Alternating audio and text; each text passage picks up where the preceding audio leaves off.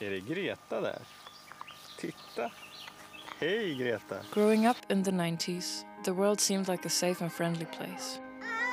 At least to me. If the story of the 20th century is the triumph of freedom, what will the story of the 21st century be? 2 days after my 8th birthday, the world turned upside down.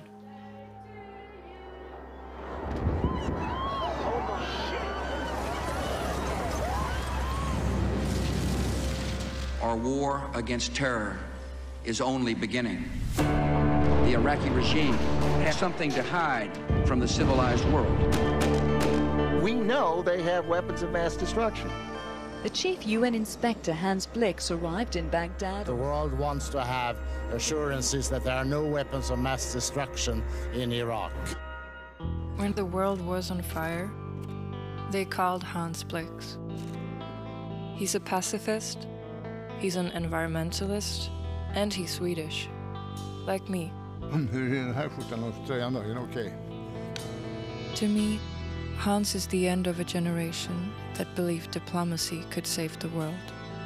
The Commission has not found evidence of weapons of mass destruction. I must not jump to the conclusion that they exist. Can I prove there is not a mouse in this room? No. We talked for weeks about war, about diplomacy. We hold peace and war in our hands. About the future.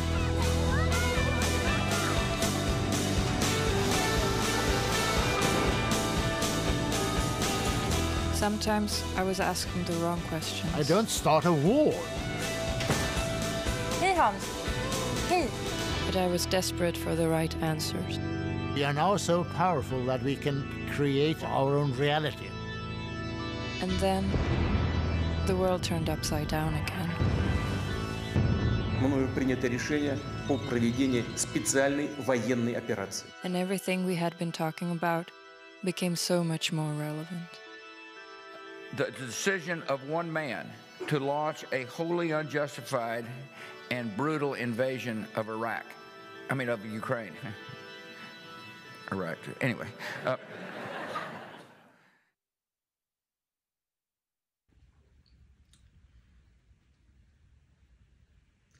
I see this film, above all, as a protest by Greta Stocklassa against war in a world in which she is about to give birth to a child.